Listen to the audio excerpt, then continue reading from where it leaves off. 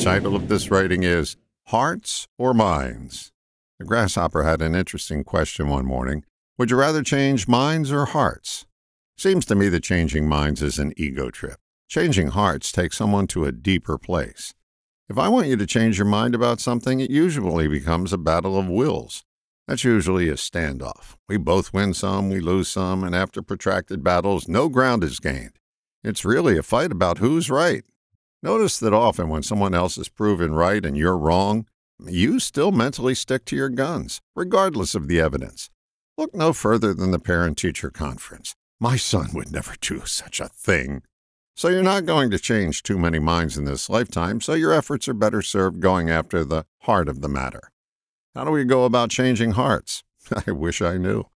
I'm not sure how to do it, but my sense is that it's the pursuit of hearts that will get you closer to more hearts.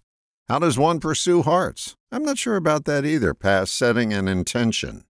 One idea that came to mind is to lead by example. If you're preaching something, make sure your life is an example of it.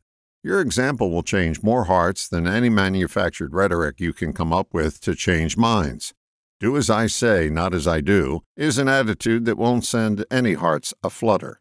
It'll just cause you to politely nod and under your breath to mutter.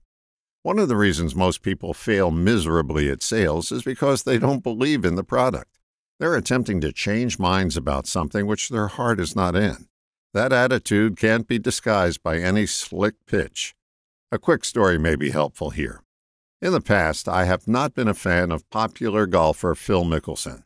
He is a fan favorite, but something about him has always rubbed me the wrong way, until he won the tournament known as the Masters in 2010.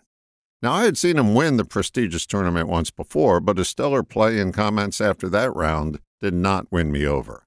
Upon winning the Masters in 2010, his wife and little daughters were there to give him hugs and kisses. I should note that his wife was going through breast cancer treatment at the time and was bedridden all week. I'm sure it took a lot of effort for her to travel from California to Georgia to be there for the final round. Then he grabbed my heart.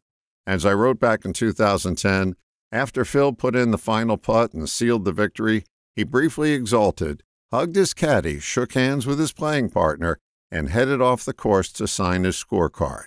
It's there that he saw his wife and leaned down and hugged and kissed her. It was one of those embraces where neither one wanted to let go. It was a powerful, emotional moment caught on camera. He had just won the most prestigious of tournaments in golf, but he spent his glory moment demonstrating what was important to him. Phil won my heart through example that day.